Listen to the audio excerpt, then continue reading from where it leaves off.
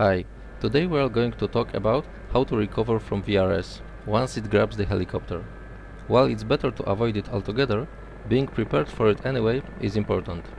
Another crucial point to remember is to attempt recovery as soon as possible, because doing so will minimize the loss of altitude.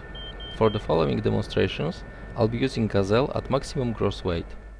Acting on the first instinct to just pull on the collective in order to overpower the VRS would be a mistake.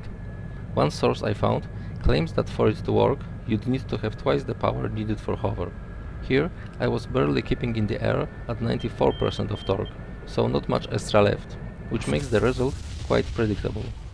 Since applying maximum power won't work, let's try to go the other way and outdive the VRS. It works by using the gravity to pull the helicopter from messy vortex ring into streamlined auto-rotation airflow, then grabbing some airspeed and leveling off.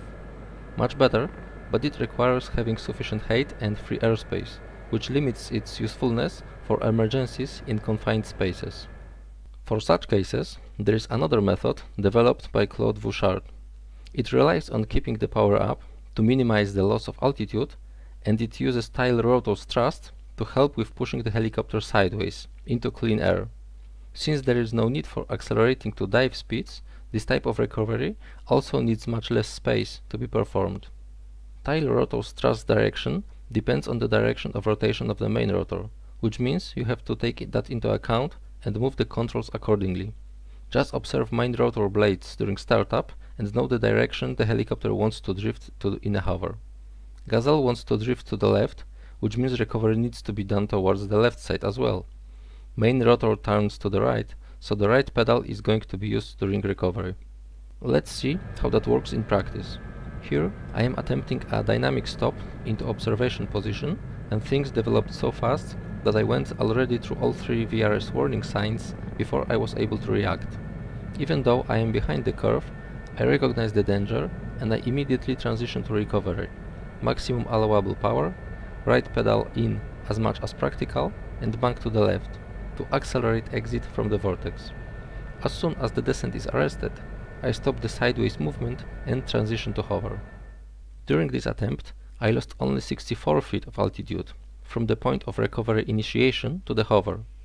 At the height of only 48 feet above ground level, vertical speed peaked at 1700 feet per minute, and I was still able to arrest it. Maximum lateral speed peaked at 18 knots, which, while helped with getting a bit of extra lift, was still below ETL. Horizontal distance covered during the recovery was 140 feet, which is 4 main rotors diameters. There are two important notes to make here. The first one is, use the collective and the right pedal in a sensible manner. Too much collective pulled up too fast most likely is going to slip the clutch between the engine and the main gearbox, and a sudden loss of thrust is the last thing needed now. And even at the maximum power, the right pedal still has enough authority to initiate a turn to the right. Use it as much as you can, but stay on heading. The second point is, during the recovery, the helicopter might climb a little bit, as it catches more and more transitional lift during sideways movement. Lowering the collective now might cause a contact with the ground. It's better to arrest the ascent by transitioning to hover, which will kill ETL. Then adjust power for level hover. Thanks for watching and see you next time.